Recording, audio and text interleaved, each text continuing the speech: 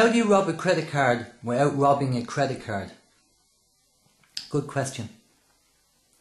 Well, the new cards that are being issued today all have RFID on them.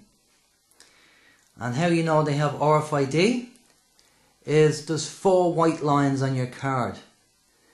If you have 4 white lines on your card, then you have RFID. And that's radio frequency identity, which means that when this is passed over an RF scanner, it activates and the scanner can read the information. So where you used to put in your card and type your PIN, with the new technology all you have to do is swipe your card rather than typing in a PIN. And that sounds pretty good, but the problem is that there's a flaw with this technology. Criminals can use highly technical RF scanners to scan your cards by just standing beside you, and you won't even know your details have been taken. And to prove this point, I'm going to show you how I can scan this card using my mobile phone.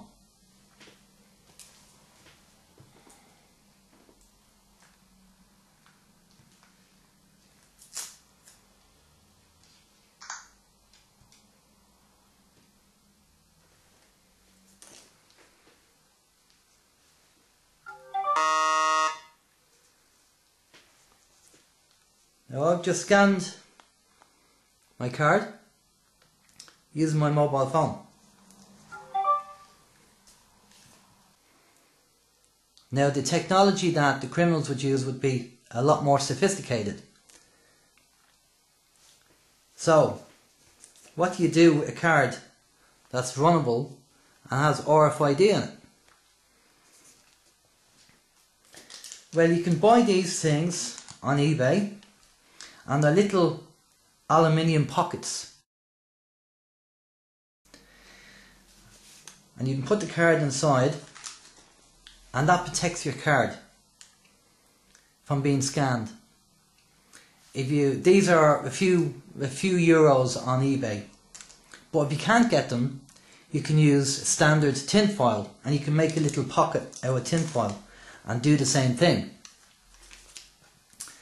You can also go to the bank and request that they give you a card without RFID on the card. They mightn't be happy about it, but they will do it for you.